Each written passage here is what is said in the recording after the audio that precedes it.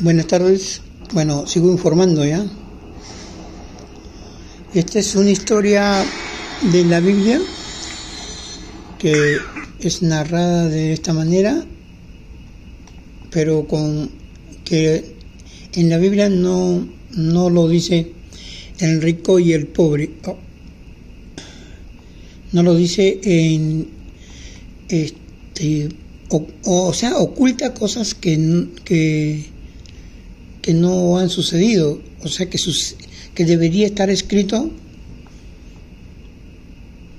Ay, caramba.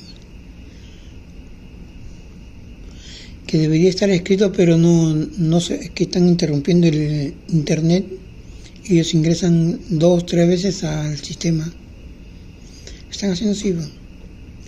El rico y el pobre. No, este es de Lucas 16, del 19 al 31.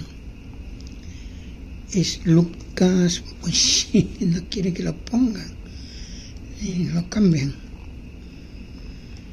Lucas 16,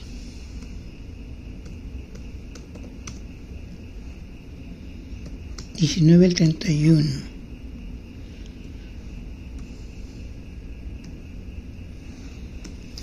Miren, otra vez se interrumpió. Es que ingresan al sistema ya. Bueno, ya estoy acostumbrado a esto. Tengo que darle el acceso a los 3 intrusos que están acá. Esos 3.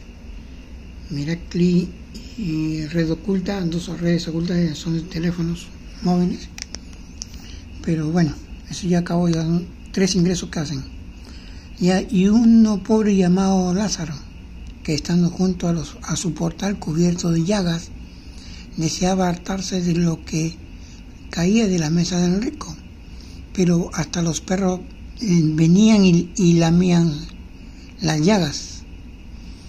Bueno, eso en la práctica sucede, pero no todo, ¿no? Bueno, la llaga se refiere está escrito pues a la contaminación del cuerpo por nanotecnología y de los ¿cómo se llama? Las hinchazones que me salen en la piel.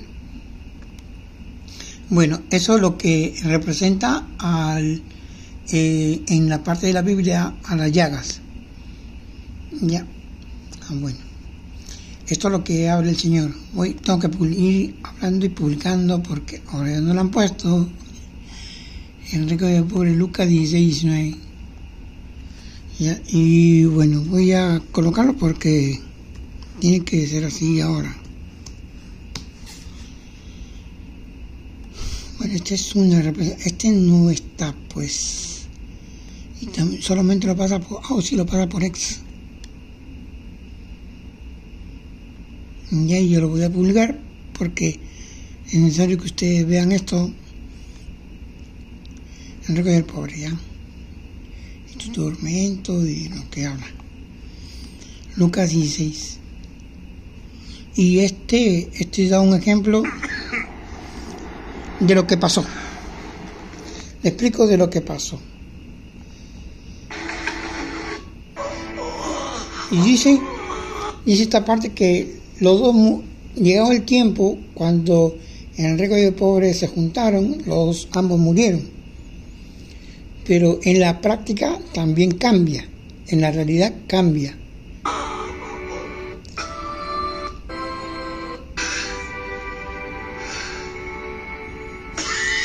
Es el rico también está muriendo y el pobre también. Ya, bueno, ¿qué pasa? Que el Señor dice y advierte, ya, porque esta es una advertencia y ellos lo saben. Yo no lo sabía hasta que el Señor me dijo esta mañana cuál es la realidad del fondo de esto que yo vi en ese rincón sacudirse un mantel más grueso que este que está acá. Ese también es grueso, ¿no? Ya, pero este mantel se sacudió así, un mantel igual a este se sacudió así. Ya, ahora está en el aire acondicionado y no lo sacude. Está a 3er nivel. Por lo que dijo el Señor. No se detiene, afuera está fresco, ya es otoño, ya no es verano, ya no hay humedad. Hoy día se siente. Me he tenido que poner dos, miren, tengo este que está acá, que está debajo, y este que está acá. Tengo dos. Y aún siento frío. Tengo que buscar la gorra de lana que está acá. Esta gorra para ponérmela encima de la cabeza. Porque está frío. Ya, y esto es un congelador. ¿Por qué hicieron esto? Porque escucharon al Señor que les dijo la verdad y de lo que yo no sé y ellos lo saben. O sea, las dos personas que yo publicaba de vez en cuando, y ustedes lo vieron, yo lo estoy viendo ahora, una morena que ingresa a su cuarto apurada y un hombre bajito que vivía también a 2 cuartos de aquí, y la morena al siguiente cuarto del hombre bajito. Los dos en esa semana desaparecieron cuando esto se sacudió. En esa semana se sacudió así, violentamente. Se sacudió. Ellos quisieron teletransportarse, parece que ellos lo estaban haciendo regularmente, porque si lo hacen acá, dice el Señor, dijeron, vamos a parar esto. Y querían, no sé, teletransportarse o materializarse aquí en el cuarto, y eso en el juicio no está permitido. Está permitido que la persona viva regularmente como yo vivo, pues yo como, hago mis cosas, ¿no? Yo no conozco la muerte, ¿ya? Pero ellos, al estar muertos, ellos pueden hacer, se les faculta muchas cosas que en vida no se puede hacer. Solo en el alma lo pueden hacer, como el teletransporte y materializarse aquí. Bueno, ellos murieron, el Señor cogió su conciencia y las separó y las llevó a este lugar que representa lo que Lucas 16 está mencionando, y de lo que yo vivo. Y el Señor me dijo, no me gastes el dinero para nada, no me lo gastes, ya. Y eso fue lo que yo escuché, y yo no lo uso, pues, ¿no? El dinero está ahí, como ustedes ven, para que esto mismo que dice Lucas 16 se pueda relacionar al futuro que viene. O sea, si es que yo no uso el dinero, tengo que pasar estas cosas que pasa la persona que hace del pobre, no vivir como pobre, las angustias, con los problemas. ¿Quieres que sea una plaga también? Y con la humillación que yo siento de la gente cuando me ve recogiendo botellas. Soy un hombre pobre, ¿ya? Y aunque yo sea ciudadano y tenga documentos, no se reconoce y hago el papel de pobre. Porque dice el Señor que todo tiene que ser, todo tiene que manifestarse ahora en relación a la Biblia. Todo dice.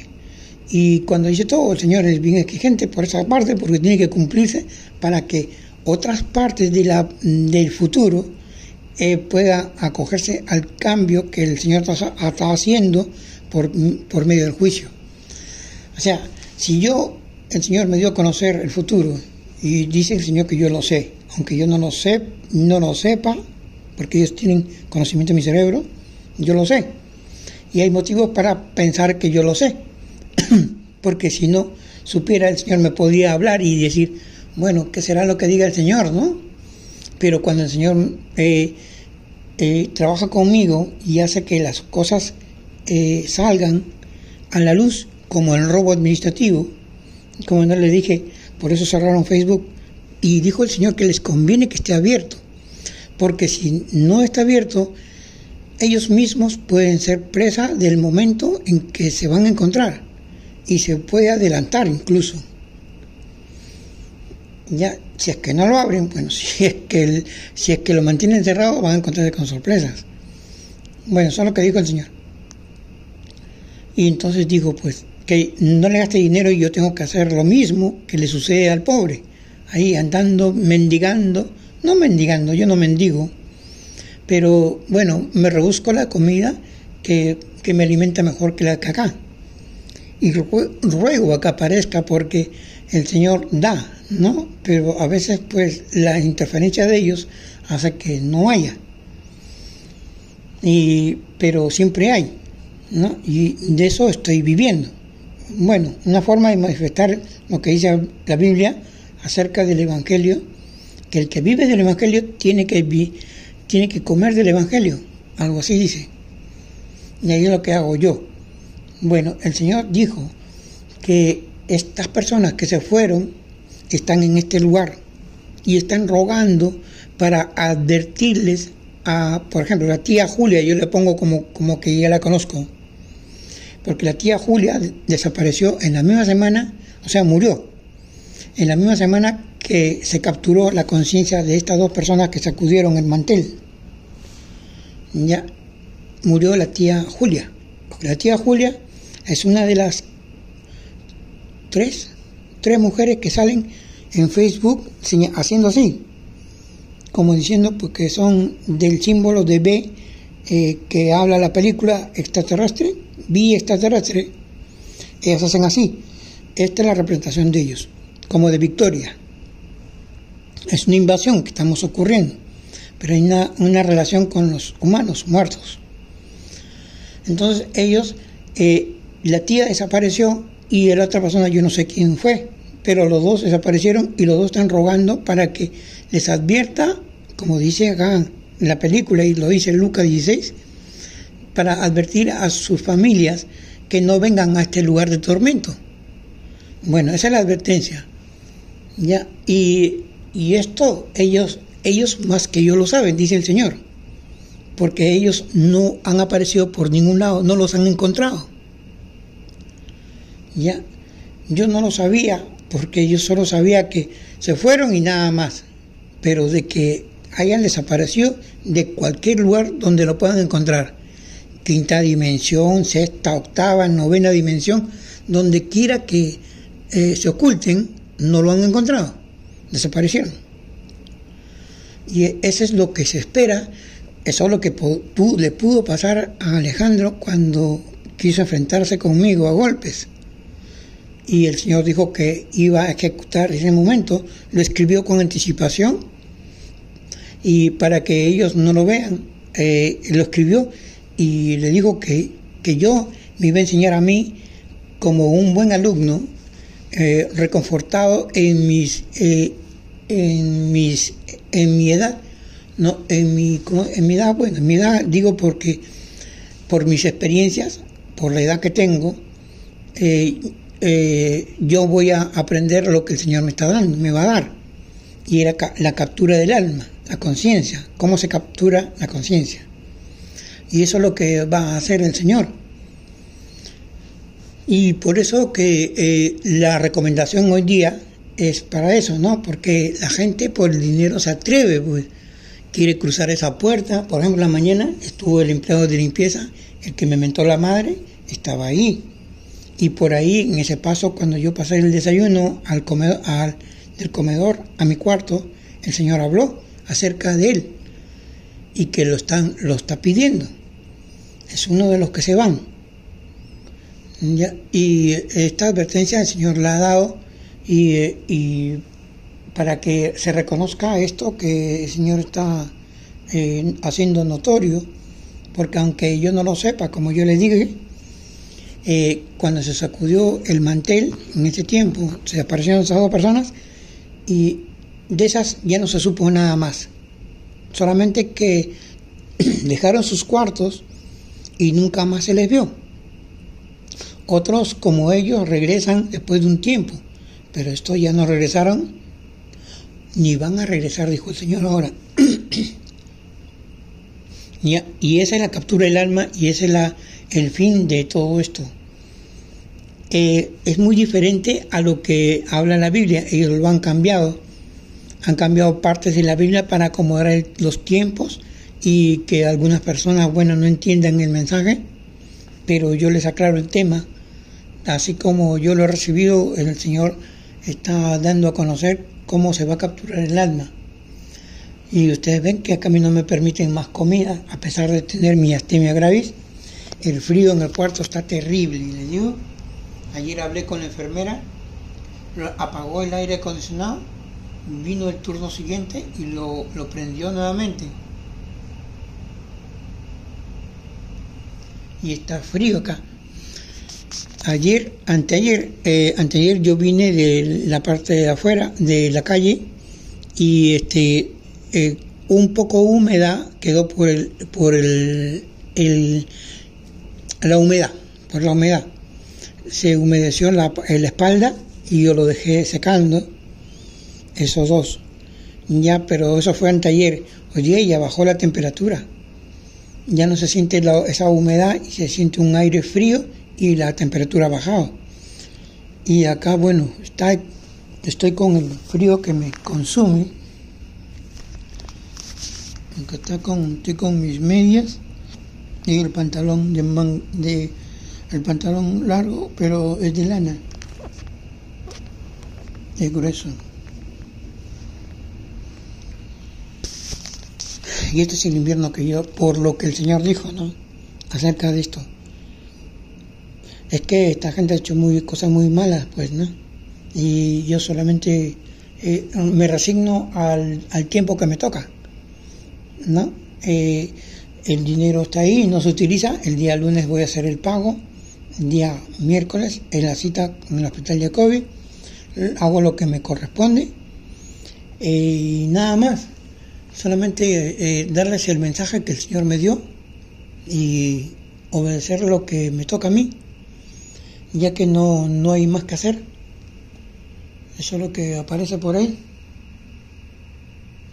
No es más que unas botellas para tomar